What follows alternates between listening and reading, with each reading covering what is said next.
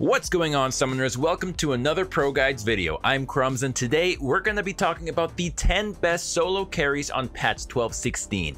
These are the champions that are overtuned enough to hard carry games and are considered safe to blind pick with little to no bad matchups that can completely shut you down. Do note that the champions in this video are generally the most meta picks for their role, and as a result, most of them are picked or banned pretty frequently. If you're looking for champions to play that are much less contested, check out our top 3 champions to main series. The champs in those videos are still strong enough to carry with, but they're low in both pick and ban rate, meaning you're much more likely to get your hands on them. And one last thing before we jump into the video, I just want to give a shout out to our coaches over at ProGuides.com. Our meta videos and guides are a great way to give you a push in the right direction, but if you're super serious about climbing, you'll want to go check those guys out. They're all top level players and they're available 24/7, just waiting to share everything they know with you. So stop grinding your face into the wall alone and head over for some professional help now.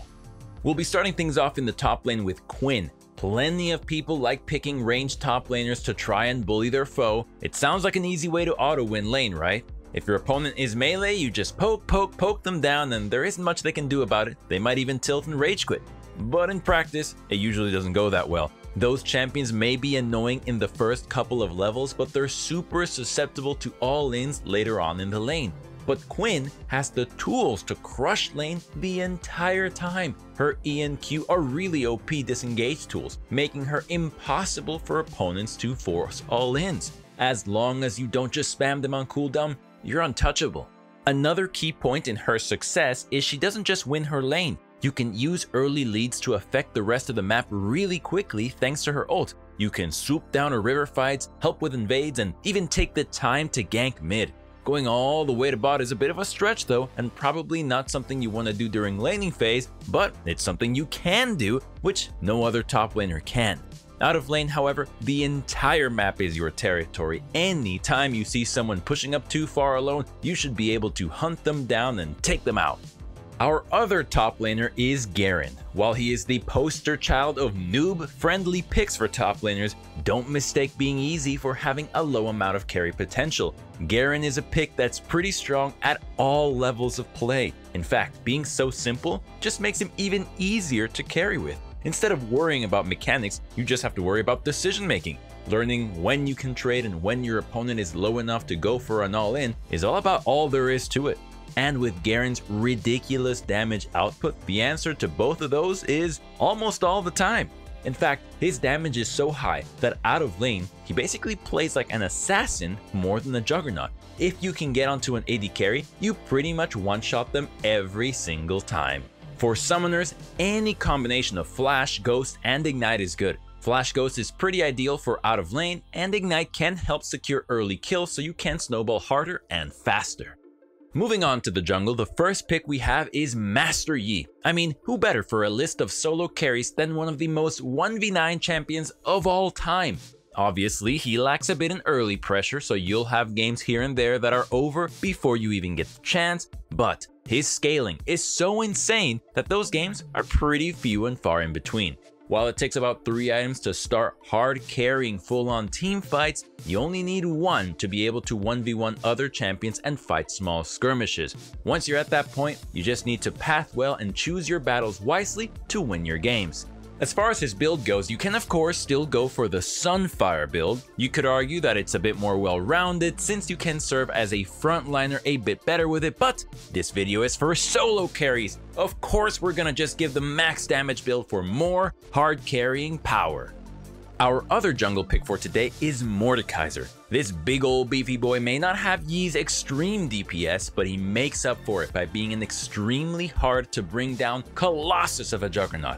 And it's not like his damage is bad. With how long you live in fights, his slow burn style of killing foes still allows you to easily bring down your enemies. The only weakness he has is actually getting onto targets, but running Ghost solves that pretty handily.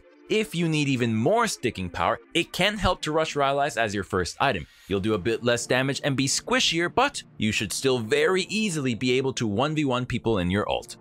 Now for the mid lane, the first pick we have is Swain. To me, there's no contesting the fact that he's overall the best mid in the game right now. He has a really solid laning phase and spikes tremendously hard in the mid game. Once you're level 11 and have 2 items, you just become an unkillable Demon King. He's too tanky and heals way too much for the other team to just nuke you down at the start of fights, but he also does way too much AoE damage to just ignore. Since his mid-scope update, as long as you stay on at least one opponent, his ult will last indefinitely. That's why I highly recommend running Flash Ghost instead of taking something like TP or Ignite.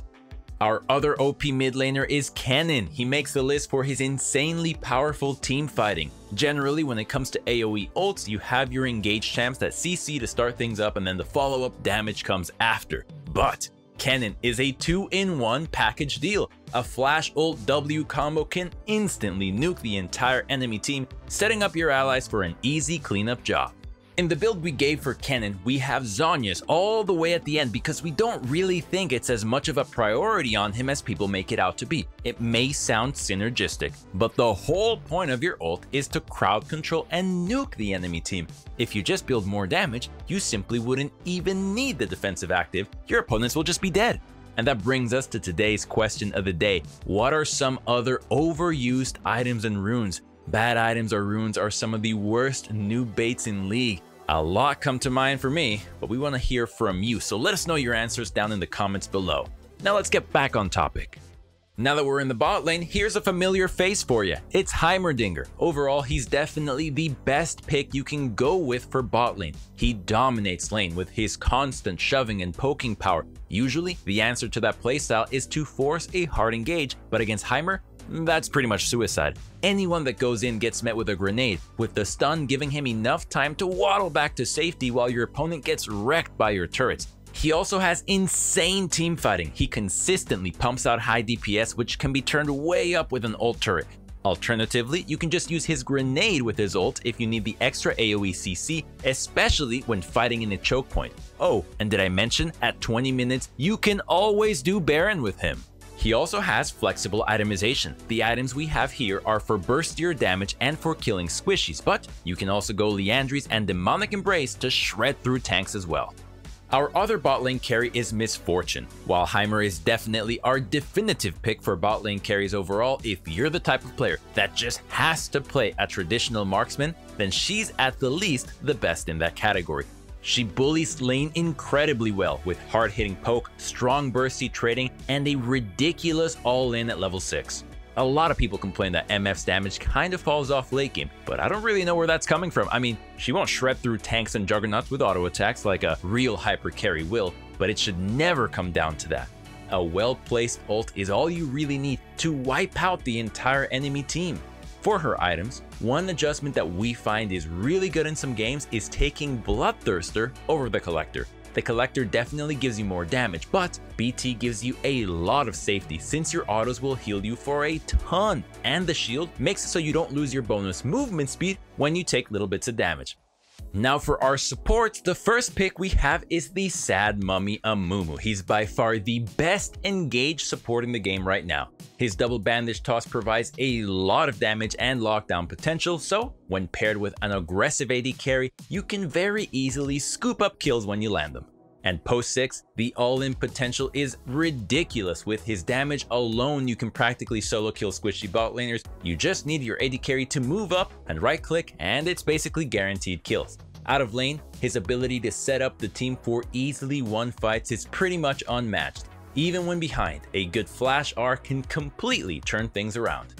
And last on our list, we've got Zyra. No, this was not alphabetically ordered, but if you like to be in complete control of how the laning phase goes, she's a champion you 100% need to have in your arsenal. She's by far the most lane dominant pick you can go with. Her constant shoving and poking is really unbearable, but if the enemy bot lane goes for an all-in, they'll lose that too. That's especially true post 6. Zyra's ult does huge burst, gives extra crowd control, and the huge boost to her plant's attack speed makes them shred any opponents in the area. Honestly, with how much damage she does, we have to stop calling Zyra a support. She's just the bot lane secondary carry that doesn't need to CS to win her team the game. And that's a wrap for our 10 best solo carries patch 12.16 edition. Thank you so much for watching. I hope you enjoyed the video. If you did, be sure to subscribe so you never miss out on our meta guides and so you're always in the loop on what the best picks are. Remember to let us know what items and runes you think are super overused down in the comments below. And one last thing, don't forget to check out our Discord in the description box below where you can discuss League further or just hang out and be a part of our community. I can't wait to see you guys back for the next video, but until next time, as always, good luck on the Rift and may the LP gods smile down upon you.